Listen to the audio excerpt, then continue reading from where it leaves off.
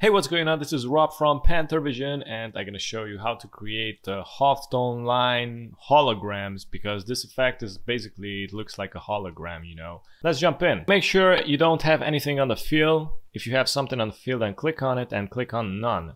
Okay, and then click on the stroke, select the color for it. I'm going to go with black. Select the line, segment tool, press and hold shift, create a line. And we're gonna increase the thickness of this. I'm gonna increase it to, I don't know, 15. When you do that, press and hold Alt, drag it down, also Shift. Make sure you have a little bit of distance going on in between the lines. So don't let too much distance like this. This is not good. Make a little bit of distance, somewhere around here, and then press Ctrl D until you get a lot of copies. Select them all.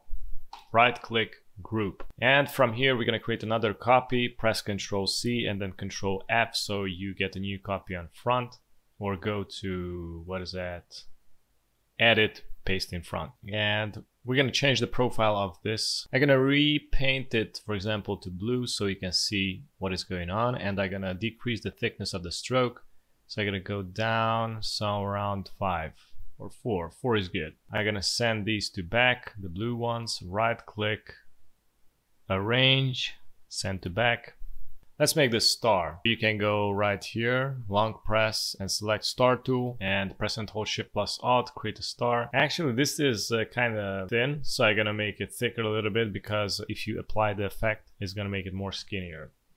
So I'm gonna select the star again, and if you release the Shift plus Alt, you're gonna become thicker.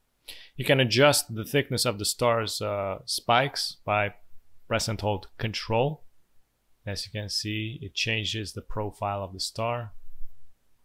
So it was something like this. I'm gonna make it like this, you know, just a little bit more thicker. I'm gonna put it here. Select the thick profile, press Shift plus M, or select here the shape builder tool, press and hold Alt plus Shift, and just start deleting these unnecessary parts.